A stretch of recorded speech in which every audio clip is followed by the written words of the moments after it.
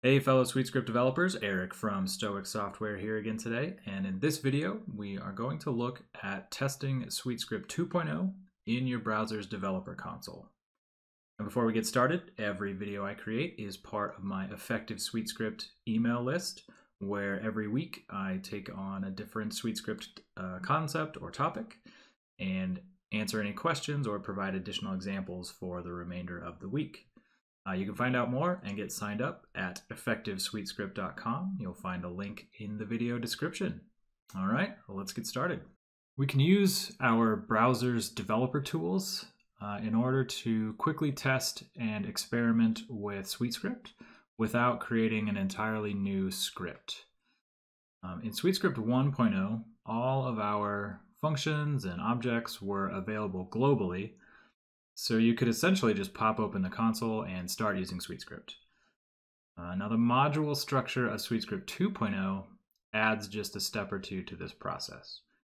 So most major browsers will provide you with a developer console.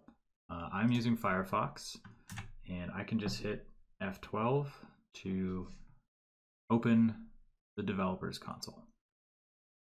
In order to work with a 2.0 module in the console, we need to import it into the console context first, and we do that using the require function. Notice this looks a little like a normal module definition, except we use require instead of define, and we don't need to define a callback function. Now this statement simply makes the specified modules, the message module and the current record module, it makes them available to load in the console. Now we have just made the n/UI/message module and the n/current record module available to load, but we haven't actually loaded them yet. You can now use the require function again to actually load the module into a variable reference.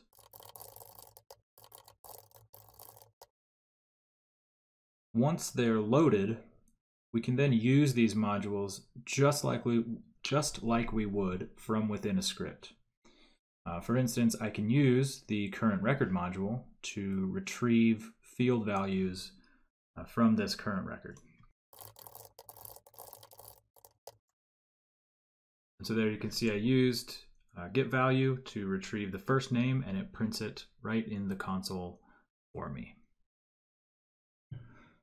Or I could use the message module that we loaded to display a message to the user.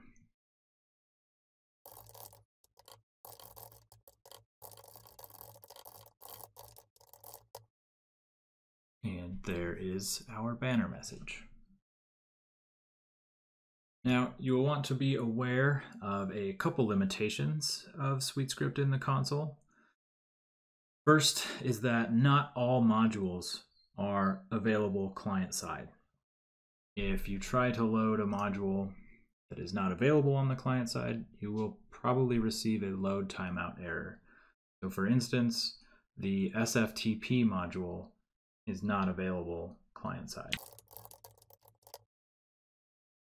And so I get this module does not exist error and a load timeout.